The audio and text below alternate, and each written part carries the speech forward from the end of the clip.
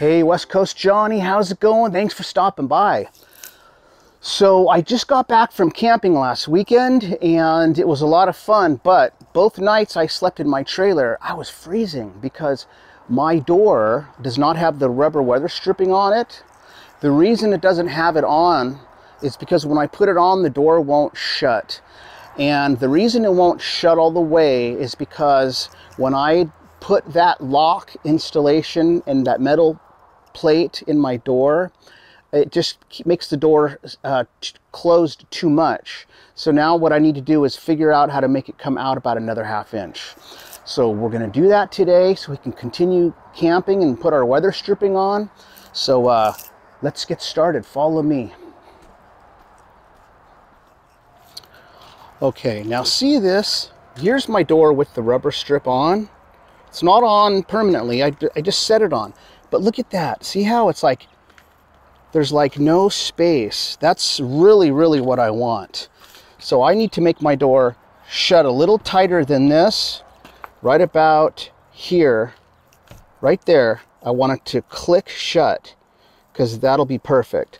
So what I'm gonna have to do is take some of this paint off, grind the metal down to the bare metal, that piece of metal I put in here in my last video. And I'm going to weld a little piece of metal that just brings everything out a little bit. And that might just be all I need to do. So I'm going to get started right now. So I have this little scrap yard of metal. I don't know if you've ever seen anything like this. See that? That's a giant praying mantis. Watch this. Isn't that something? So in all this metal, little scraps of metal that I try to reuse as much as I can, so I have to keep buying metal. I found this little scrap that I cut off of a piece of exercise equipment. So what I'm going to do, we're going to use this to fix our Scamp door. I'm going to cut some of this off, clean it up really nice, and we're going to try to weld it right onto that plate. So let's start. All right, let me show you what I'm doing. I got this piece of metal. I put some tape. I cut the tape about a ½ inch, and that is going to be my line. I don't want to use a felt pen. On the chrome, it's not going to show up too well. So I'm going to just cut this off so I could use this piece of metal underneath as my scrap. So I'm going to put it in my Wilton vise. I got a new vise. It's an old one, but it's brand new to me, and I got it all cleaned up. I refurbished it, put a lot of fluid film, got everything going real nice. So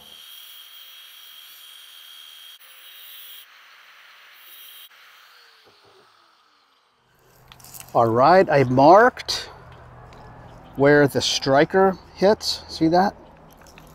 It's right here. It hits right there. So what I'm going to do, I'm going to clean all this paint off. When it shuts, it'll be about ½ inch out. All right, I wanted to show you what I got set up. So here's my ground. This piece of metal is going to be welded right there for my door. And that's going to bring everything out. So I'm going to go ahead and weld that in place. I ground all the fiberglass and resin and everything that was on there down to the bare metal.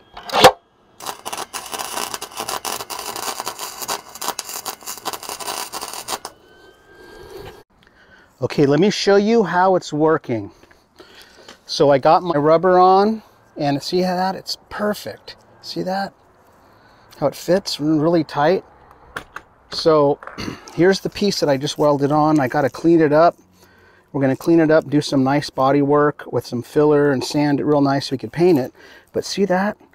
That little extra space that I gave myself, it's shut and it's tight. This is tight and it is shut. I can lock it, open it up. There it is. See that? So we brought it out a little bit. So I'm going to go ahead, finish putting the rubber on, and start cleaning up where I welded.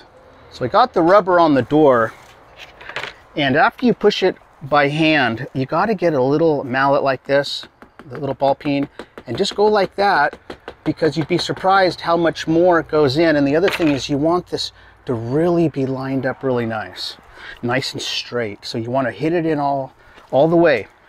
So now what I got to do Right here, because I had to grind all the fiberglass off down to the bare, or most of it for the bare metal so I could weld, I got to re-fiberglass this right now. So I'm going to go ahead and mix up some fiberglass. I got these little pieces I cut, and they're going to go like that. So I measured and pre-cut all my little pieces. All of these are going to get used in order so that from this way in, so that when I start to do the work, you don't want to mix up your resin and then start measuring and cutting your fiberglass. Try to get everything all ready to go so that you can just, not rush or anything. All right, so what I'm using for fiberglass, it's pretty much the same stuff I always use. And I know it's probably getting harder to read, it's because you're getting dirty, but this is just laminating resin, a product called Surface Seal, which makes it so that when everything sets, the fiberglass isn't sharp, doesn't have sharp corners, and it'll poke you and all that. Because you don't want fiberglass splinters, because they don't break down in the body. Okay, then this is methyl ethyl ketone peroxide, or MEKP. It's the catalyst right here. You don't even need this, but I always use it. And then I'm just going to put some in my little, I just recycle. And there's no rolling to be done on this repair because, well, there's no room to roll. So what I'm going to do is just like the dabbing, the dabbing method, and I cut off about 1/4 of an inch of all the loose hairs and errant hairs and stuff, because you want it so when you're going like this, you're getting the bubbles out. You want it a little stiff, but not too stiff.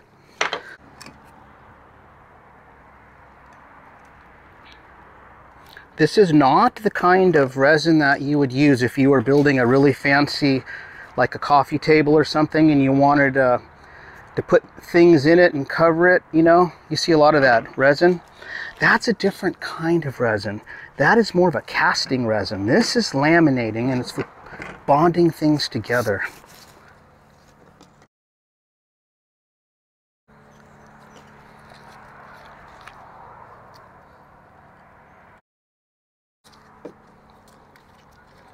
Tiny, tiny bit. Perfect.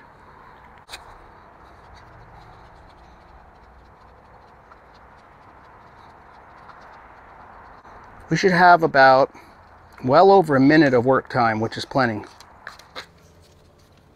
Put the resin on our clean, raw fiberglass. After I sanded and grinded it, I cleaned it with acetone. That's super important.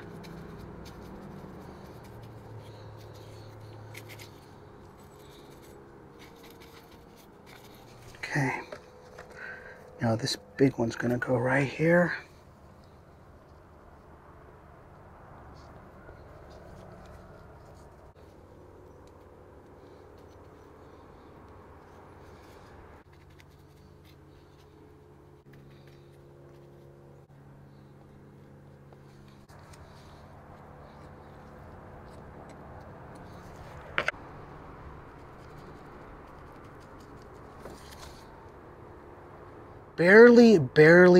Barely am I dragging anything, because you could easily move the fiberglass.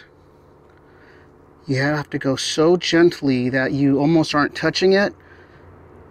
I'm just helping lay it flat, getting the bubbles out, making sure everything is together and well saturated. Okay.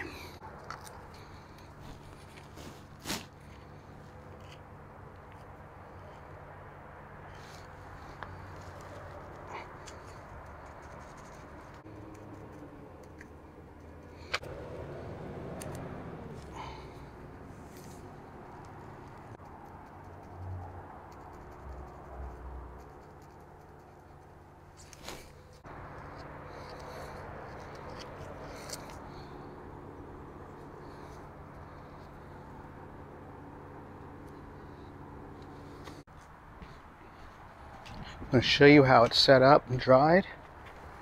I went ahead and I did a light sand. See that?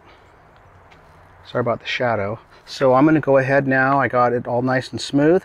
I'm going to mix up some lightweight body filler and put an application of that on, and then maybe after that, depending on how smooth that we can sand that, we may use some finishing putty before we do our prime paint and our rolling and tipping this area again. But that's okay, because now that all this is on, see, really important to put on. All right, I'm going to mix up some lightweight body filler.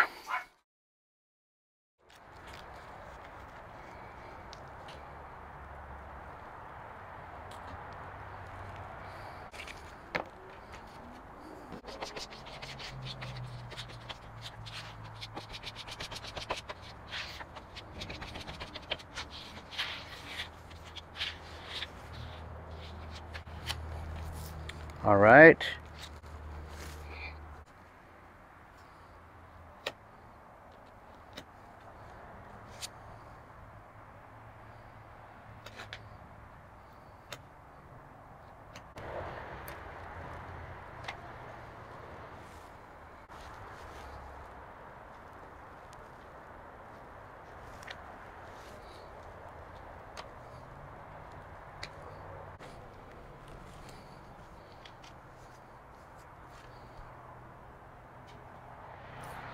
All right, let me show you how it turned out. The door is shut. I got my body filler in there. The new piece. So tomorrow I'm going to sand this really nice. Since it dried really good, I'm going to sand it really nice and put some primer on it so that I can touch up the colors. But my objective of the day is done. That's all I wanted to do, is fix that door. So it's getting cold and starting to get dark. So thanks everybody for joining today, and please like and subscribe, and thanks for all my new subscribers. So all right everybody, I'll talk to you soon.